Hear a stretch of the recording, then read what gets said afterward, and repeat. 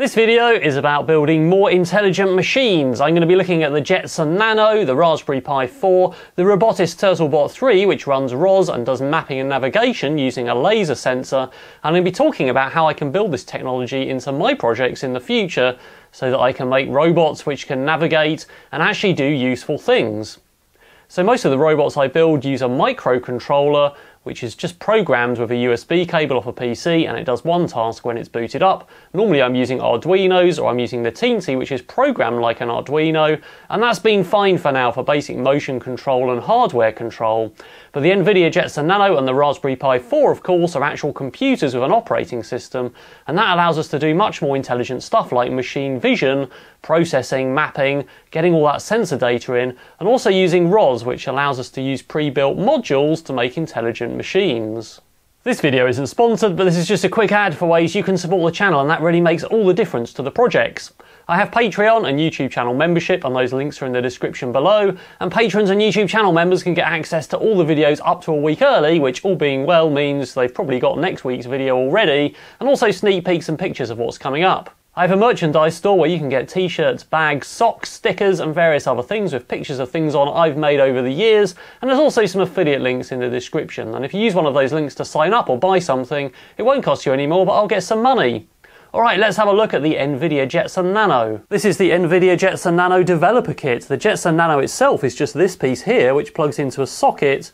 You can buy these separately to build into your own projects, but the developer kit comes with a breakout board, which of course allows you to plug it into HDMI, USB and Ethernet, so you can actually see what you're doing. It also has a 40-pin GPIO header, which I understand to be the same pin outs as the Raspberry Pi, and it also has two connectors on the other side, which you can plug a Raspberry Pi camera into, so they've done quite well on hardware compatibility. Now, I've built my Jetson Nano into this little terminal looking thing with a couple of 3D prints, so my Jetson Nano is at the back there. We've got a battery and a voltmeter and a regulator so we can power it.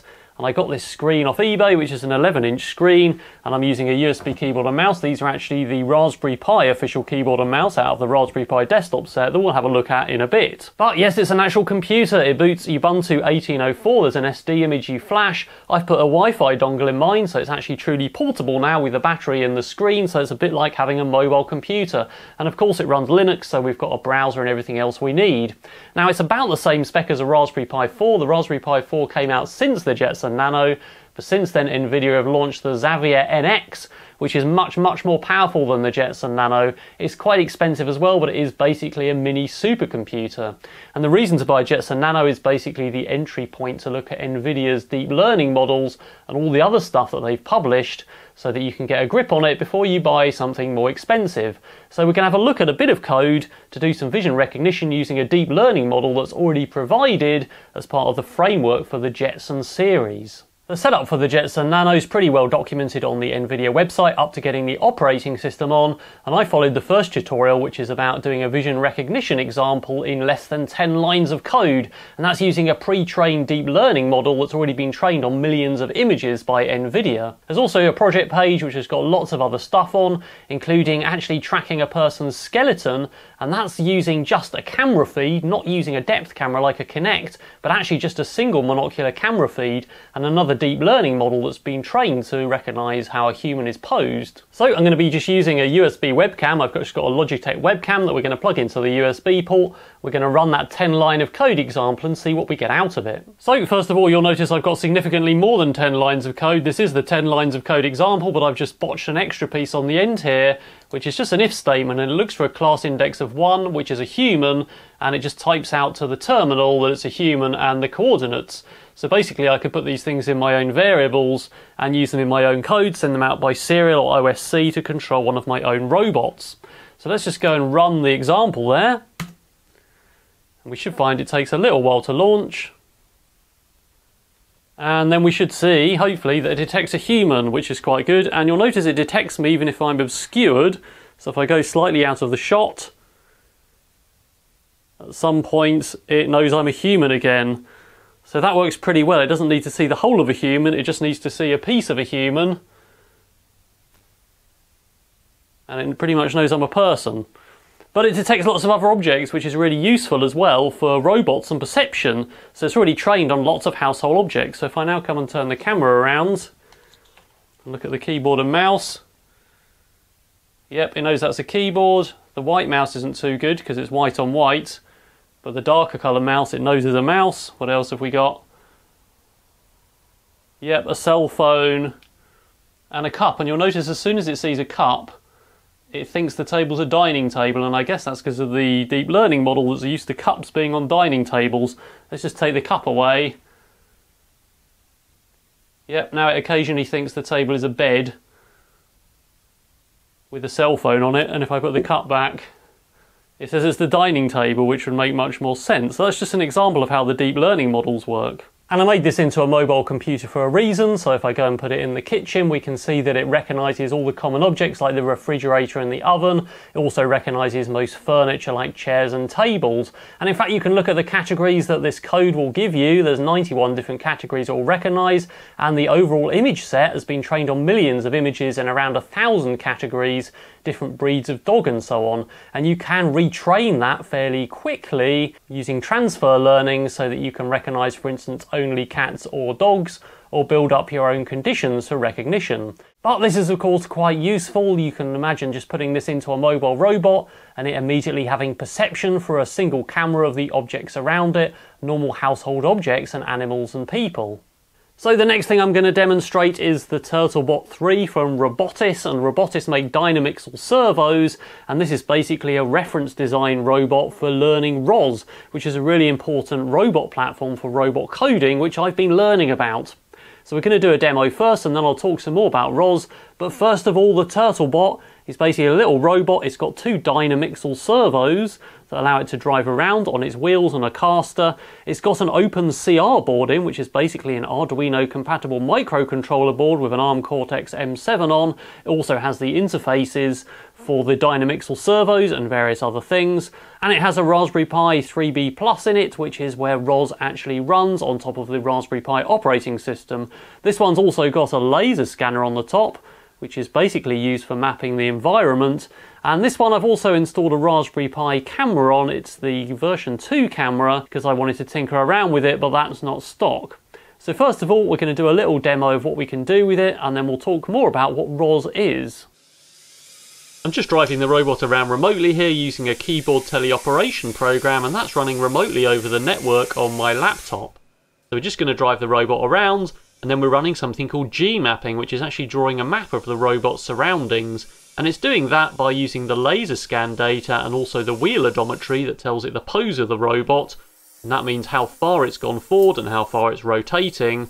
And it uses that data combined to position the robot, locate it, and basically draw a map of everything in the downstairs of my house. So we'll just speed that up a bit. We'll go out into the hallway, and we should find that it completes the map. And now we've got the map, we can tell it to navigate. So I can use the GUI to put down a big green arrow. It turns red when I let go, and then the robot should plan a path, and we should see a wiggly line there of the path the robot's going to take from the kitchen all the way through the doorway and out into the hallway. And you can see the red arrow is now pointing the other way, so when it gets there it should adjust its pose as accurately as it can, and it should turn around to face the other way. And you can see on the map there's a sort of green fog following the robot. Those are actually lots of little arrows, and that's basically every possible pose it could be in, and it's solving where it actually is as it goes to get the best estimate. Here we go, so it should turn around and face the other way. So now let's have a shorter one towards the bottom of the stairs, and again the arrow is pointing the other way, so when it gets there it should turn round and face the other way. So that seems to be working okay. Now let's plan a path all the way back into the kitchen, and again we'll have it face us when it gets there.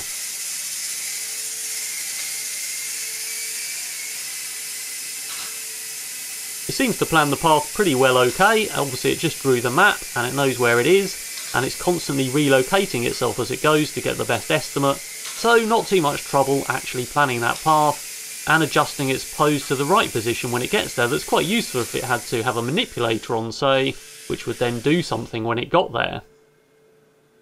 So now we're going to try and confuse the robot by adding something that's not on the map. So I'm going to plan a path into the doorway and then put an obstacle in the way, and of course that has to be high enough it can be seen by the laser scanner, and you can see there it dynamically adjusts the path. You can see that block is now on the laser scan, and it should complete its path, avoiding the obstacle into the doorway. So for the next example, we're going to try moving the obstacle while the path's already being planned, and we should see it dynamically drives past it. You'll also see me on the laser scan, so it can deal with temporary objects, and of course those disappear when they go out of range. So we should see the robot deals with that quite well and goes and meets its target. That's pretty basic ROS functionality out of the box when you build a TutrleBot or you build a basic ROS robot, but the TutrleBot itself is totally reliant on ROS for all of its functionality. As I said at the beginning, really this is a ROS training robot to get to grips with ROS, and the barrier to entry seems quite high.